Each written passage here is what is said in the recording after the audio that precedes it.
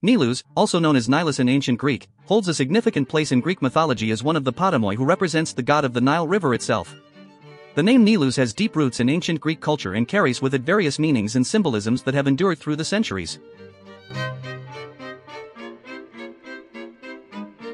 In Greek mythology, the Potamoi were a group of river gods, each representing a different river or body of water.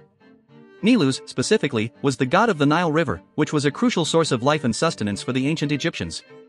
The Nile River was not only essential for irrigation and agriculture but also held a mystical and spiritual significance in the ancient world. The name Nilus itself has a strong connection to the Nile River and its importance in ancient Greek and Egyptian cultures. The etymology of the name Nilus can be traced back to the ancient Greek word Nilus, which directly translates to river or stream. This linguistic link between the name Nilus and its meaning as a river god underscores the deity's close association with the Nile River and its vital role in the lives of the people who relied on its waters for survival. In addition to its literal meaning as a river god, the name Nilus also carries symbolic significance within the context of Greek mythology and ancient Egyptian beliefs. The Nile River was often personified and revered as a divine entity, with its annual flooding being seen as a manifestation of the god's blessings and fertility.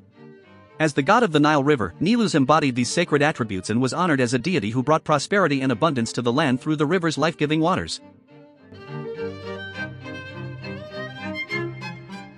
The symbolism of Nilus as the god of the Nile River extends beyond the natural world and into the realm of myth and storytelling. In various ancient Greek and Egyptian myths, the Nile River and its associated deities played a central role in narratives about creation, fertility, and the cycle of life and death.